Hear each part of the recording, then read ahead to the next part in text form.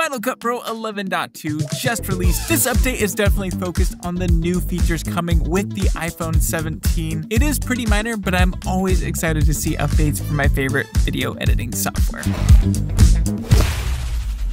The first and most exciting part of this update that's not even in the release notes. Final Cut Pro has a new app icon, and you can see it right here.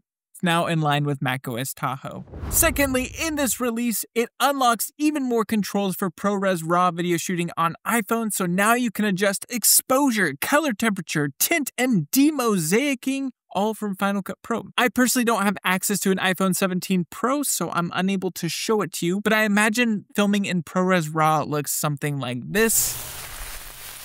Next, you can edit and play back your Apple Log 2 footage with the vibrancy of the original scene by applying the Apple Log 2 LUT. So I imagine they looked at the previous version of the Apple Log LUT and made some improvements. It definitely always felt a little desaturated for my liking, so I'm glad to see that they've maybe added some more vibrancy there. This next update also fixes an issue that caused recordings made with the voiceover tool to not be saved when media storage was set to a location outside the library. I personally never ran into this issue, but I also didn't set up my libraries in this way. So if you ran into this problem, you're probably excited to see that that's been addressed. It also improves stability when adjusting sliders in the ProRes RAW settings window. So obviously ProRes RAW is more accessible than ever, so it looks like they're really trying to fix things under the hood and get it working as good as possible. Next, it fixes an issue that caused Final Cut Pro to quit when Red RAW clips were selected in the timeline while the Red RAW settings window was open. This definitely sounds like a relatively niche problem. I personally don't use a lot of Red RAW footage,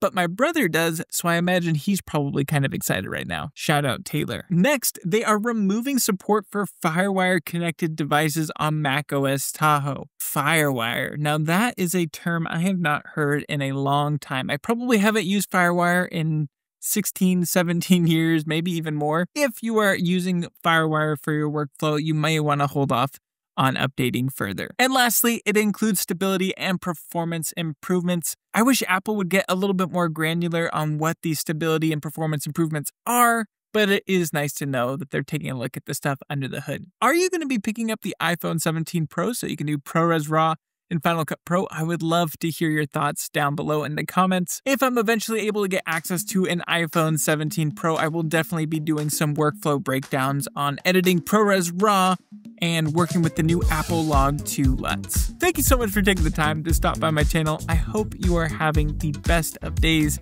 With that being said, I cannot wait to see you in the next one.